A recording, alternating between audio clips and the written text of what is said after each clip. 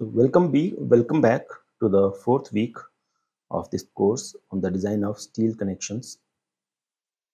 In this week, we are going to talk about different types of moment and rigid connections.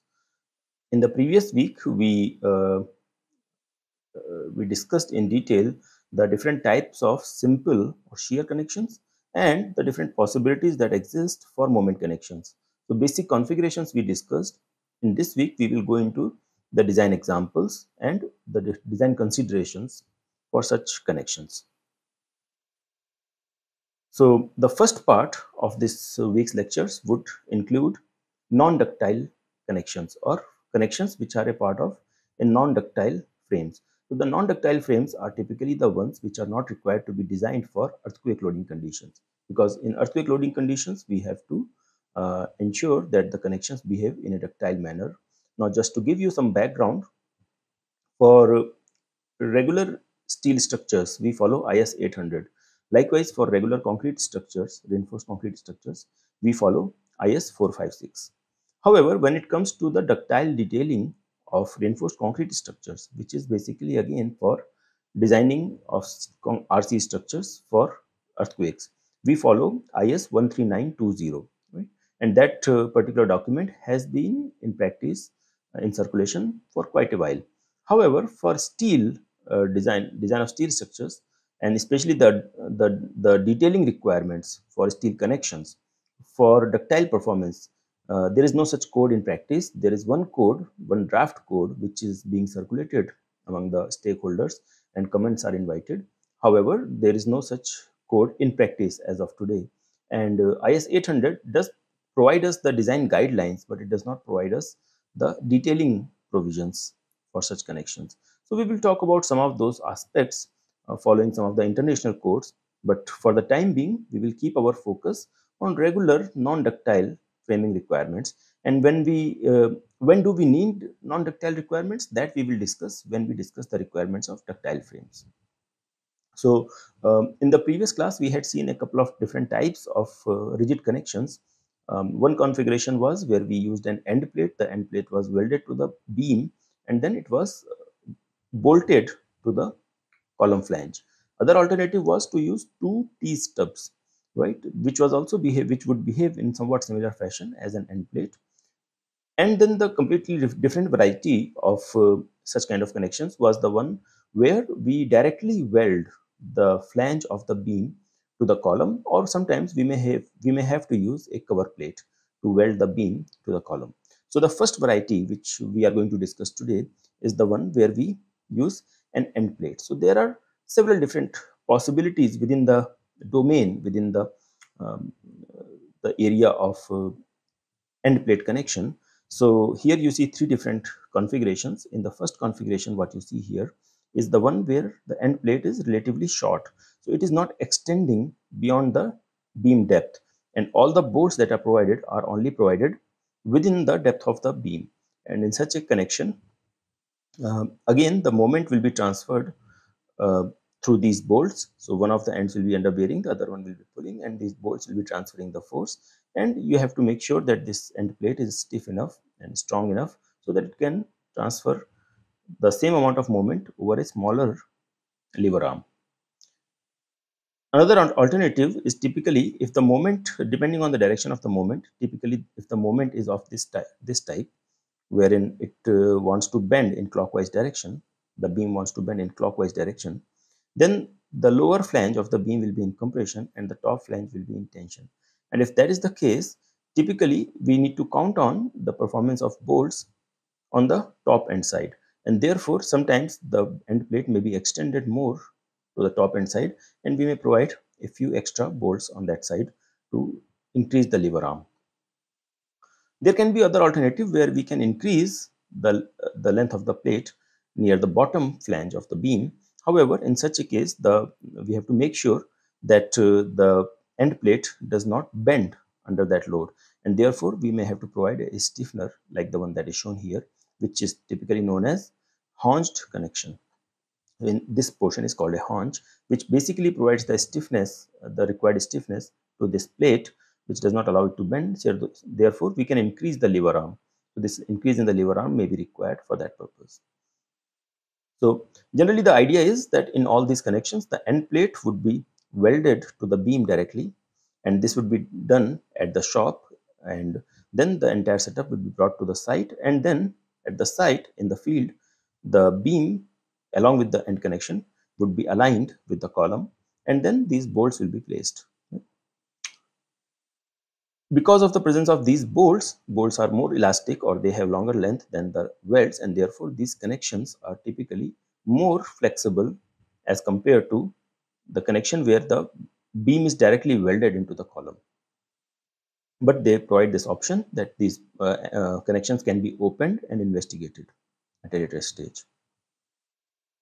In such connections, the idea is that whatever is the shear force demand, that will be transferred directly through the shear force that is acting at each bolt. So bolts will be participating in shear to resist the shear force demand on the beam, and the bolts will be going in tension to resist the bending moment demand. So of course bolt cannot resist compression. So whenever there is a compression demand, that will be handled directly through bearing. So for example, in these cases, the bottom flange of the beam, which is the bottommost part, that is the haunch, will be bearing against the column, and then all the bolts will be in tension, and that's how a lever arm will be developed. Whenever we extend the the end plate slightly above the top flange of the beam, any bolts that we provide here, since if we are not providing any stiffeners such as haunches or anything like that, the end plate tends to bend because of this force that is acting on it because of the top bolt, and because of the possible bending of this end plate, the force demand on this top bolt may not be as much as the force demand in the other bolts, or it does not increase proportionally throughout, right? So the assumption of plane section remaining plane for this connection may not be true, and certain assumptions or certain approximate assumptions can be made to calculate the force demand in these bolts.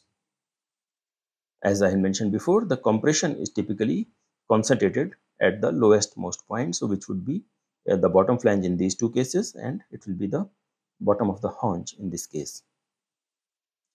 And since that becomes the pivot point, so we can assume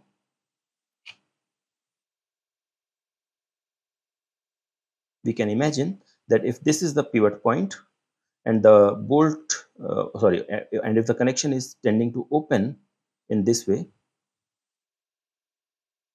and if this connection behaves, or this end plate behaves like a rigid plate, in that case we would have elongation in these bolts. So all these bolts will be in tension, but the elongation of each bolt will be proportional to the distance from the pivot point.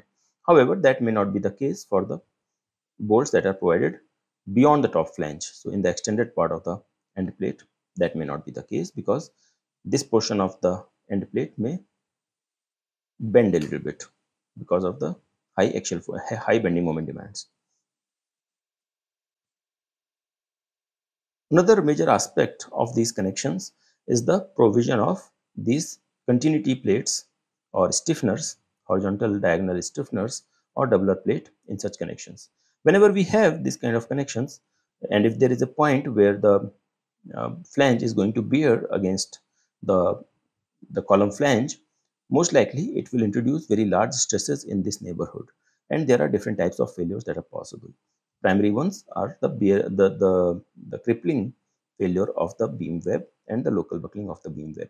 These types of failures can be prevented by providing horizontal stiffeners, which are also sometimes referred to as continuity plates. So basically the idea here is that whatever force is being applied, that can be transferred to the other end, and if there is another connection, another beam on the other side, that force can be transferred all the way to the other beam, instead of this web resisting the entire force. Also, whenever we have this kind of loading acting on this and there is a large moment demand, that requires a large shear resistance from the beam and from the column web. Sometimes the column web may not have sufficient strength available, and it can undergo plastic deformations or buckling. In order to prevent that, we can either provide a diagonal stiffener, which basically increases its shear resistance, or sometimes we provide an additional doubler plate or a web plate as shown here. Such type of connections are quite common in PEB construction. So PEB construction, whenever we have rafters in the structure, typically we have these end plates welded to the sections. They are brought to the site and then they are bolted together using such bolts. Now let us look at the different components that are part of a typical end plate connection and how these components are required to be designed. Here is a diagram of a typical end plate connection. Um, this is basically an extended end plate connection, but that hardly matters. So the as we have already understood the mechanism, the pivot point will be somewhere here and individual bolts here will be resisting the force in proportional to their distance from the pivot point. So we can assume the pivot point to be at the bottom flange, right at the centroid of the bottom flange, and then we can calculate the strain developing in each of these bolts. So so basically these bolts, first of all, these bolts need to be designed for the combined shear force that would be acting on it because of the because of the shear force demand on the beam, and in addition to that they will also be resisting the tension force demand as shown here, right? So we typically assume the shear force demand on each bolt to be equal because we can assume that these plates are much more stiff than the overall shear stiffness of all the bolts combined, and as a result they can be considered as rigid planes and they can be considered to be not deforming while the bolts are deforming in shear. So bolts have to be designed for the combined tension and shear.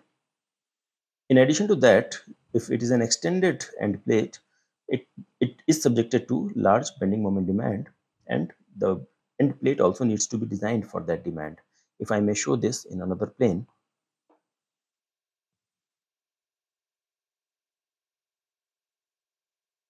So if I take another view, which is basically I'm looking from this side. So I have got this end plate and then there is beam which is welded to the end plate. So this weld is typically done in form of a fillet weld which runs all around the beam. So we will follow the detailing requirements. We can weld the flanges on all sides, and then after some discontinuity we can weld the web and then also the flanges.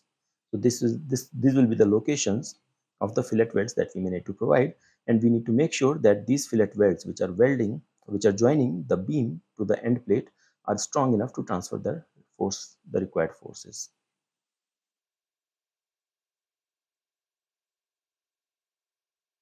That is the third point here.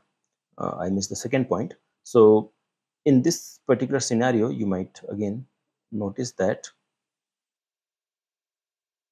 if I have end plate like this, which is welded to the beam, which is shown here, and if we have some bolts located here, and maybe there are other bolts along the way, and when this top flange is pulling out, is moving in out of the plane direction outward, these bolts are holding it back.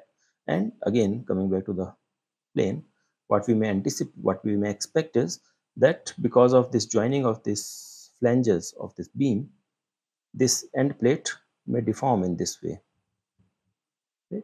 And these bolts are holding it back, and this top flange of the beam is pulling it in this side, and we may have to design this cross section of the end plate for the maximum bending moment demand, which will be basically equal to the force in the bolt multiplied by this lever arm, right? That will be the bending moment demand, and this plate needs to be designed for that.